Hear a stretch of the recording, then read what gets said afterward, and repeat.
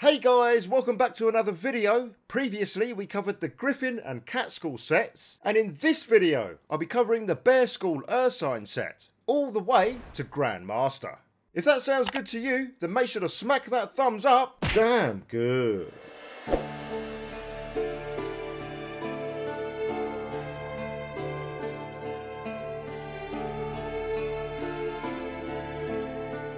Check out this chart. As you can see, there's a total of 4 optional maps which you can purchase from various traders, revealing the locations of all the Bear School diagrams, from basic to enhanced, superior, then mastercrafted. To upgrade to the top tier Grandmaster level, you first need to upgrade the Witcher gear to the mastercrafted level, then complete a level 40 quest in the Blood and Wine expansion, to gain access to the only Grandmaster crafter in the entire game. This is all explained in detail later in the video. For now, we'll focus on attaining all diagrams up to and including Mastercrafted quality, which is all achieved in the base game. When you purchase any of the maps, make sure to locate them in your inventory under quest items. This will update the related Scavenger Hunt quest under the Treasure Hunt section, with new relevant information. As you'll learn, all Witcher gear quests are always named Scavenger Hunts for easy identification. Reading any one of the 4 maps in this guide will always start a new base quest called Scavenger Hunt Bear School Gear, which reveals the location of all basic level diagrams for the Bear School Witcher set. This basic set of equipment is required before any quality upgrades can take place. Included in this basic set is the Ursine crossbow, and this is the only piece of equipment that cannot be upgraded beyond its basic quality. Reading the first and second maps reveals the locations for all the enhanced level Bear School diagrams, marked as upgrade diagrams parts 1 and 2 respectively in the quest menu. Reading the third map reveals the locations for all the superior Bear School diagrams, marked as upgrade diagrams parts 3 in the quest menu. Reading the final 4th map reveals the locations for all the Mastercrafted Bear School diagrams, marked as upgrade diagrams part 4 in the quest menu. All 4 of these maps can be purchased from the same armourer located at the Care-Trolled Port City in Scavenger, situated just outside the entrance to the Citadel, as shown here. Lower qualities of the Bear School Witcher gear are prerequisite to the next. This means to be able to craft the top tier Grandmaster quality, you first need to craft every quality level from basic to mastercrafted. Only then will the Grandmaster option be accessible for crafting. Remember, amateur level craftsmen cannot craft any Witcher School gear even at their most basic level, due to inexperience. You need to visit journeyman skilled crafters who have the ability to piece together basic, enhanced and superior Witcher gear, while mastercrafted and Grandmaster equipment can only be created by Master and Grandmaster level crafters respectively. This means we first need to find all basic level diagrams before any of these upgrades can take place. Go ahead and highlight the base quest simply named Scavenger Hunt Bear School Gear to make it your next quest objective. All 7 basic diagrams are located in the country of Scavenger, so make sure you've progressed far enough into the story to unlock access to these islands. Head to the Uriella Harbour signpost located in the northwest islands of Anne Skellig. After arriving, head out of the harbour taking the northeast path. Continue along the dirt path passing the arena on your left, then take a right off the main track following the small path heading east. Continue in an easterly direction, sticking left along the path, which slowly winds round to the north. Continue past the Ingvar's Trail signpost and head through the 2 stone pillars to cross a small wooden bridge just ahead. Continue to take the route as shown here, carefully navigating the winding path up the mountain, while traversing treacherous gaps and high ledges. Eventually you'll reach a wooden door to your right, leading into the remains of a dilapidated fort. Enter the fort and notice a barred throne room straight ahead, securely locked down from the other side. This throne room houses your reward, so gaining entry is your priority. To the left of this barred gate, you'll notice some stairs spiralling down to the lower dungeon. Head down these stone steps now, and feel free to light any wall-mounted torches on the way, for orientation. When you reach the lower level, you'll notice a block of locked prison cells, guarded by some wraiths, which form as you proceed through the area. Head to the opposite end of the dungeon, and on the south wall you'll notice a wooden lever. Activate this lever to open all the cell gratings, allowing access to what's inside. The cell to the southeast of the block has a large hole in its floor, providing access to the subterranean tunnels below.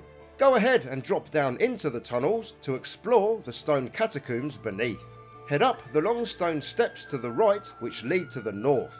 Then at the top, proceed around the corner to the left where you can climb up a couple of rocky ledges. At the end of this passage are some rock boulders, which when cleared with a blast of Ard, will lead straight into the gated throne room housing your prize. Head straight for the northeast corner of the room where you'll notice a glittering chest, which when looted, rewards you with the basic diagrams for all 4 wearable pieces. The armour, boots, gauntlets and trousers, as well as the Chronicler's Tome, which upon reading, updates the quest and reveals the location of the next basic diagram in the Bear School set.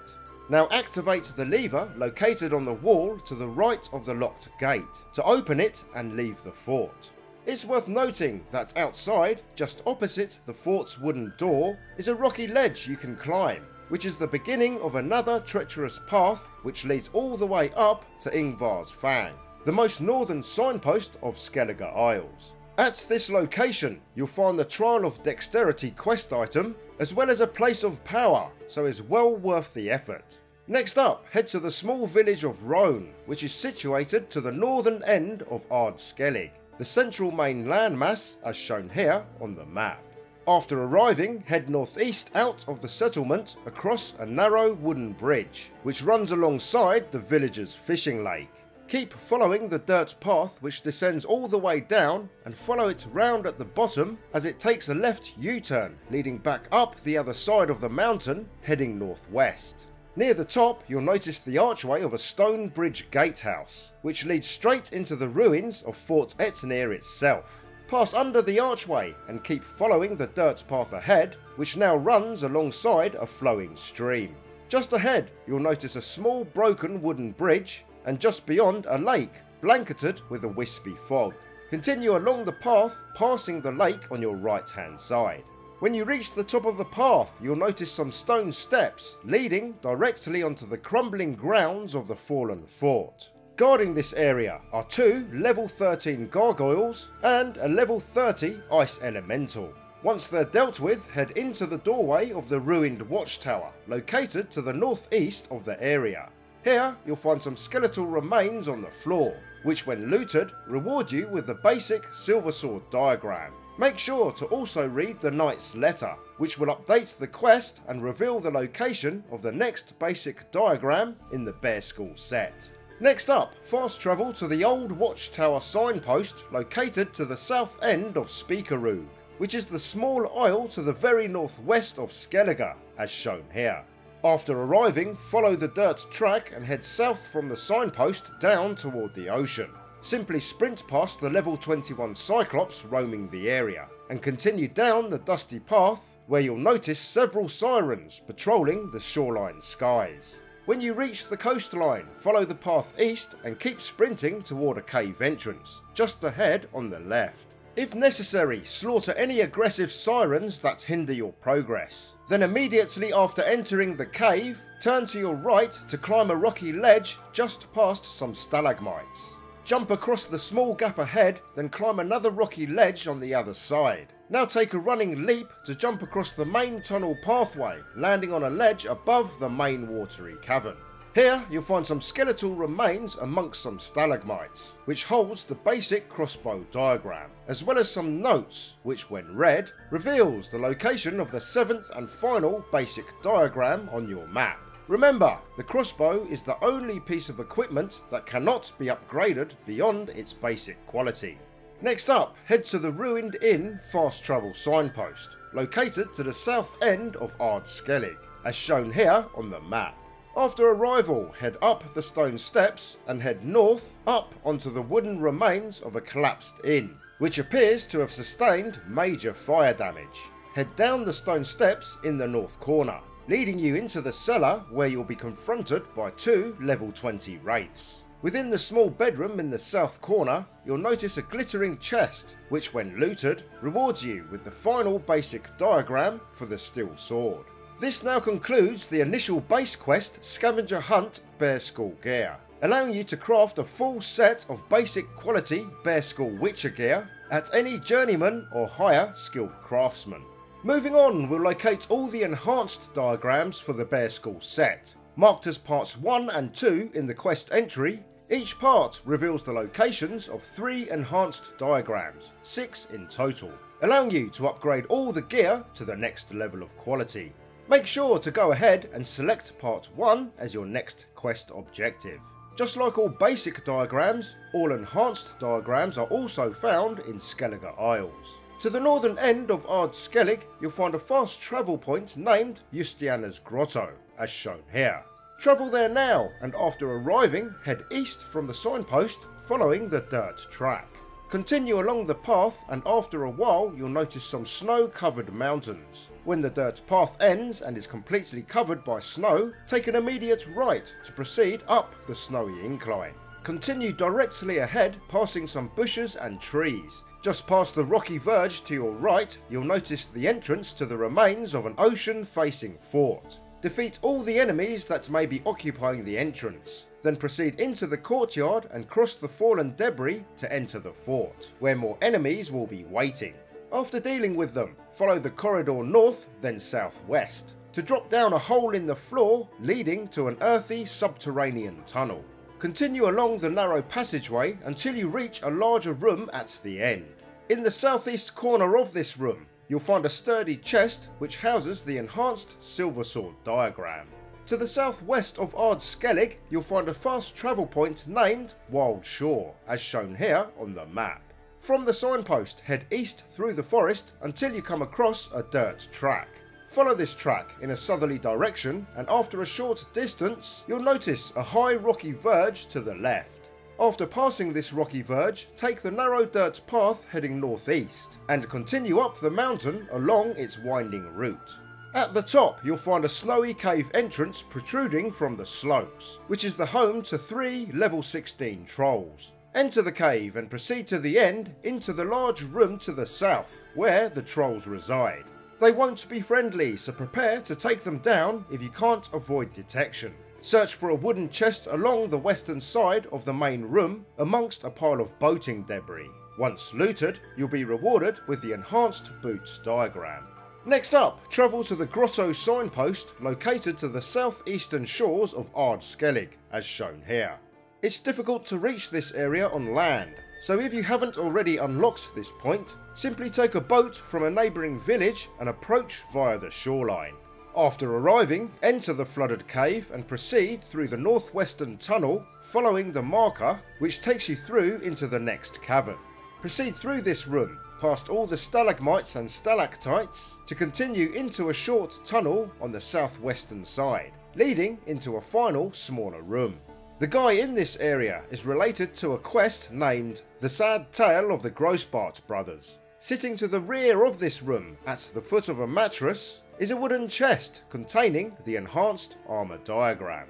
Now you've acquired the enhanced silver sword, boots and armour diagrams, this concludes part 1 of the quest. So go ahead and activate part 2 as your next quest objective, revealing the locations of the remaining 3 enhanced diagrams. To the northern end of Ard Skellig, you'll once again find the small village of Roan. Return to this settlement and take the same route you did to reach Fort Etnir, by heading northeast out of the settlement and across a narrow wooden bridge, which runs alongside the village's fishing lake.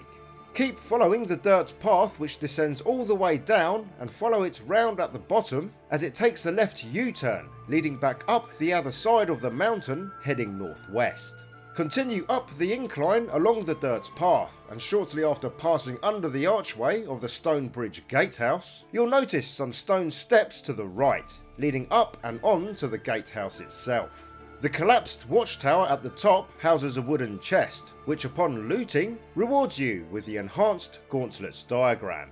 To the west of Skellige, just south of Speakerug, sits a small isolated island home to a crumbling prison fortress named Care Olmholt. Travel to this prison island now, heading west from the jetty, and proceed inland toward the location of the abandoned ruins. The entirety of Prison Island is now a haven for pirates, so expect heavy resistance on your way and after arriving at the fortress. Once all enemies are dealt with, head into the grounds of the demolished courtyard of the prison, passing an upturned transport wagon to your right. Proceed north up the stone steps along the western wall, leading into some ruined battlements at the top. Here you'll find a sturdy wooden chest which houses the enhanced steel sword diagram. To the west of Skellige you'll find one of the larger isles named Undvik. Located to the northeast of this isle, you'll find the settlement of Marlin Coast.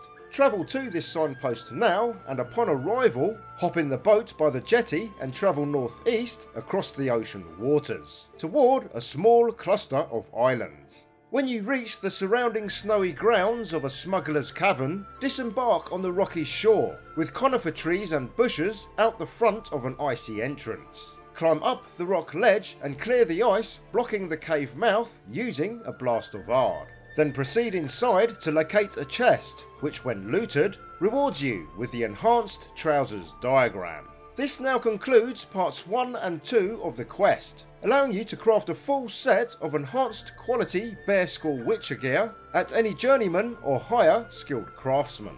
Now we'll move on to locating all the superior Bear School diagrams, which unlike all previous diagrams are all found in Velen. Marked as part 3 in the quest entry, make sure to have this active as your next quest objective. First up, travel to the Hanged Man's Tree signpost, located in the centre of Velen as shown here on the map. From the tree head northwest, hopping over the broken wooden fence and journeying into the rolling woods ahead. In the middle of the forest, search out the remains of an abandoned rock quarry and locate its west-facing entrance down a rocky slope.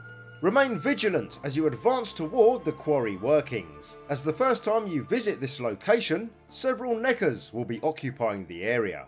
Once they're taken care of, enter the cave, and after a short distance, just past the wooden support beams on the left, is an alcove, where you'll find a wooden chest housing the superior diagrams for all 4 wearable pieces. As you'll notice, I've already looted these diagrams during a previous excursion.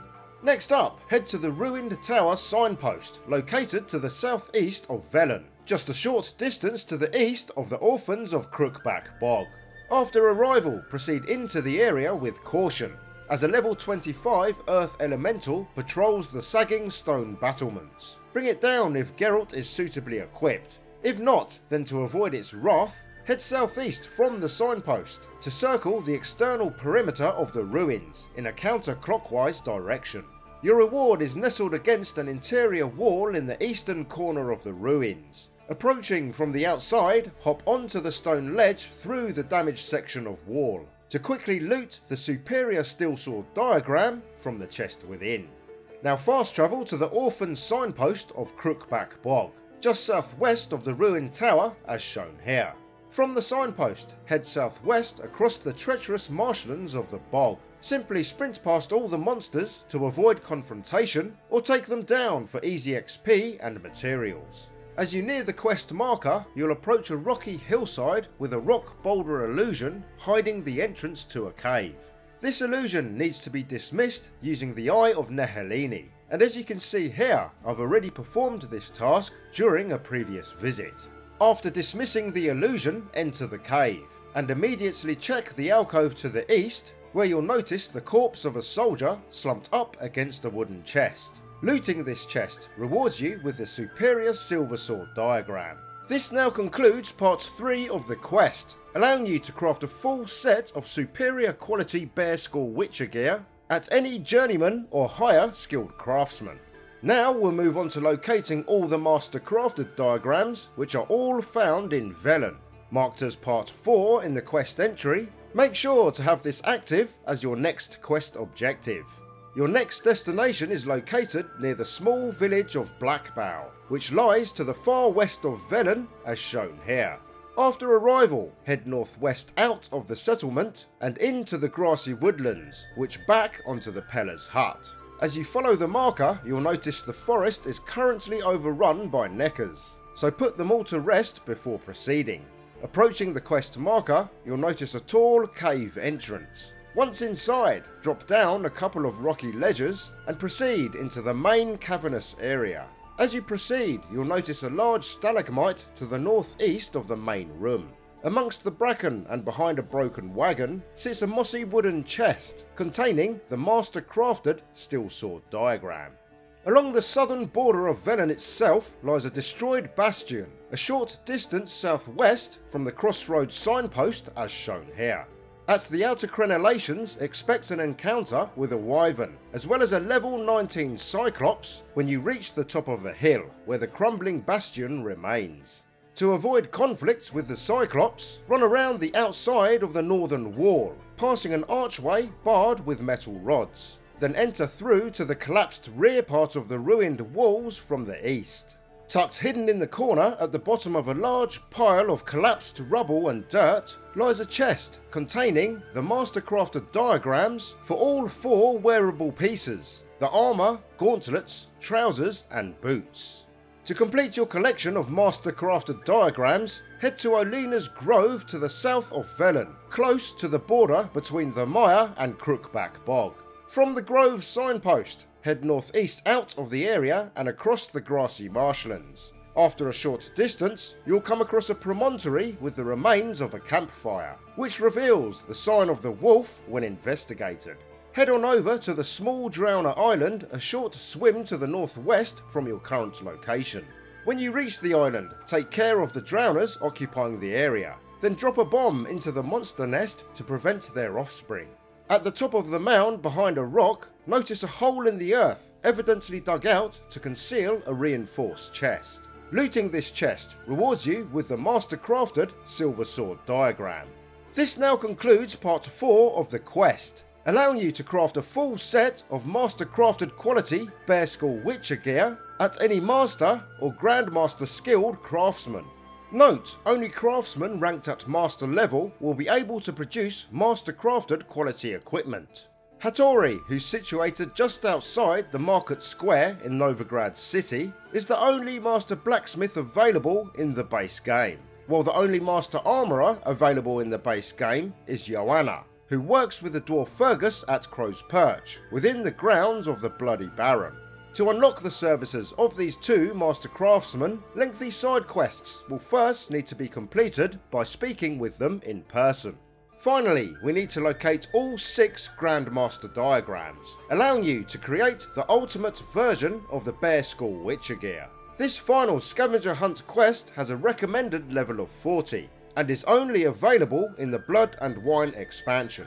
As previously mentioned, MASTERCRAFTED equipment is a prerequisite before Grandmaster crafting options become available. When you reach the country of Toussaint, head to the Grand Place signpost in the capital city as shown here. Just to the south of this point is a workshop owned by a master craftsman named Lazare Lafargue, who can produce both weapons and armour at MASTERCRAFTED quality from the moment you set foot inside his shop. Speak to Lafargue to unlock the Scavenger Hunt related to the Grandmaster diagrams you wish to obtain, in this case the bear. Now go ahead and activate the new Scavenger Hunt Grandmaster Ursine Gear quest to make it your next quest objective. The first 3 Grandmaster diagrams are located in the village of Flovive, located in the middle of Toussaint in the Sans-Retour Marsh as shown here. From the signpost, head toward the northeastern area of the village, where you'll notice a collapsed building with caved-in foundations. Head past the well and into the backyard, where you'll notice rocks and wood collapsed over a hole in the floor. Using a blast of ard, clear the debris to reveal an entrance to what used to be a wine cellar. Head down into the rocky tunnels and immediately to the right, sitting in an alcove, you'll notice a glittering wooden chest, which contains Grandmaster diagrams for the silver sword, breastplate and gauntlets. Read the owner's notes within regarding Tofu's contract to reveal the location of the final 3 Grandmaster diagrams. The next location is a short distance northwest of your current location in Flovi village. From the signpost, head northwest past the tofu vineyard and keep following the dirt path across the wooden bridge. When the path heads east, break off northwest and descend down into the lightly wooded marcescent forest, where brown bears may be lurking in the shadows. After a short distance, you'll come across an idyllic and shallow body of water, known as Filament Stream. On the northern side of this pond is a cave entrance, which descends deep down into the earth. This cave is rife with giant centipedes, so take care of any that are foolish enough to obstruct your investigation. Immediately after entering the cave, you'll find some bedding on the floor as well as a useful letter, both found in a small room to the northwest. This room is initially blocked with rubble, which can be jumped over or quickly cleared with a blast of ard. The letter gives a clue to follow the Witcher's bear symbols he marks on the walls, which lead to his location and thus the remaining diagrams. Go ahead and use your Witcher sensors to reveal the symbols on the walls, and use them to navigate your way through the winding tunnels. Keep pushing forward through the tunnels, and when you reach this junction shown here, drop down from the ledge and head left away from where the stream runs. If you instead follow the stream to the right, this will lead into a giant lair, allowing you to complete the Tofu Monster contract. For now, continue left and head into the small room at the end, which contains the skeletal remains of the Bear Skull Witcher. Examine the corpse to loot the final 3 Grandmaster diagrams, for the trousers, steel sword and boots. This now concludes the Grandmaster Ursine Gear quest, allowing you to craft a full set of Grandmaster quality Bear Skull Witcher gear at Lazare Lafargue's specialised workshop. Now head back to Lafargue in Toussaint so you can make copies of the plans and become the only Grandmaster crafter in the game. He'll then be able to craft you the best possible Ursine armour known to man, elf or dwarf, as well as craft any other Grandmaster Witcher gear for which you have the diagrams. Remember, when it comes to Witcher gear, 2 unique perk bonuses are activated when you upgrade a full Witcher set to Grandmaster quality. One perk is awarded when you equip 3 Grandmaster pieces, and a second when you equip all 6. These bonuses are unique to each school and will take a significant amount of resources to unlock. So make sure to research them before making any final decisions on which sets you want to max out. If you learned a thing or two from this video, please punch that thumbs up and consider subscribing if you'd like to see more quality content from Gamer Grave. Every like and sub helps me tremendously and will allow me to make more kick-ass videos in future. I'm Jay, peace out and I'll see you